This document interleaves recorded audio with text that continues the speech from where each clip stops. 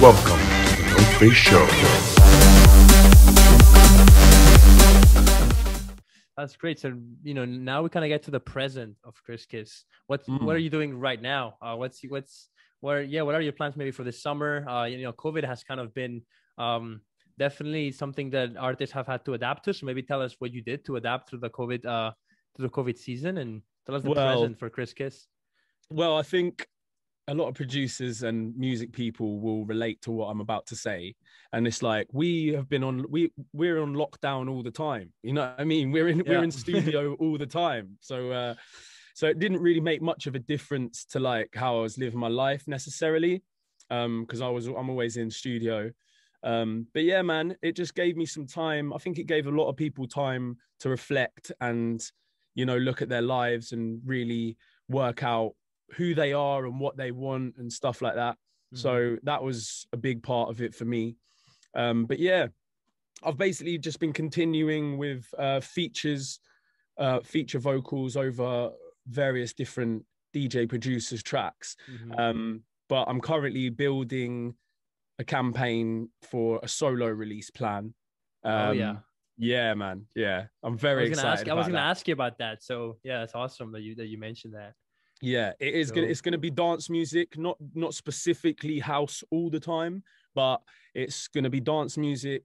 And yeah, man, I've already got probably the first. I mean, I'm gonna bring out singles to start with, and then build up to an album maybe. But awesome. Yeah, I've already got like the first 3 or 4 singles. So awesome. And were you doing a lot of live shows? Was that like something that affected you because of COVID a lot, or not really? No, because I wasn't ever really doing much live stuff. Like I've done a few of the festivals, Tomorrowland and SW4 in the UK, and various different ones. But that's more as turning up for one of my friends. Like say, for example, I did an SW4 with Fedi Legrand, and that's not a paid gig. I just ring them up and I'm like, yo, can I come through and perform the track? And they're like, yeah, okay. And then I just go. So I basically just force myself onto their shows. Yeah, now that we're into shows, I mean, we got 2 people in this audience, maybe more that I don't know about this, Max and Kris. They've both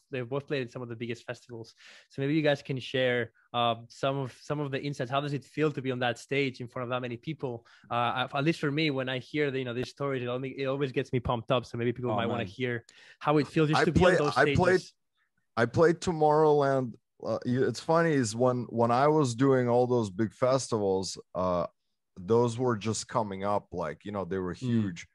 But like I had, like, my dream was not like at the time Tomorrowland. Like my dream was to play Sensation White. That was like the big one in Amsterdam.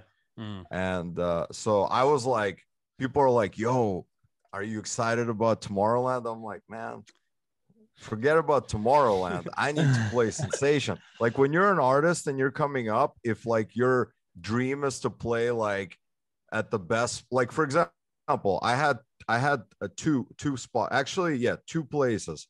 Don't ask me why. It was Brixton Academy was like on my bucket list.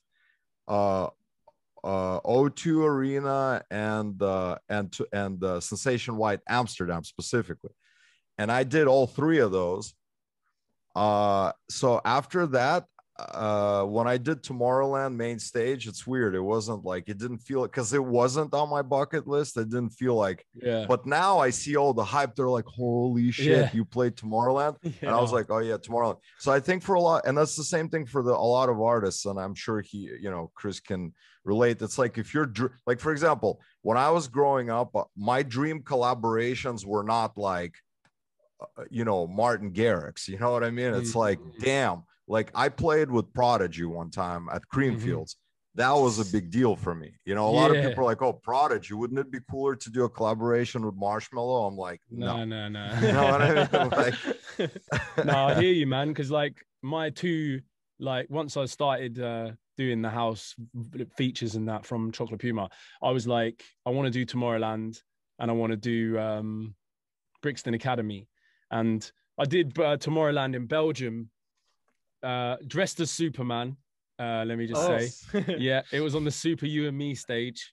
Layback Luke's, yeah, that's it, yeah. And we were going to get a plane but my friends wanted to come, so we decided, oh, let's get a car and drive to Belgium. Yeah.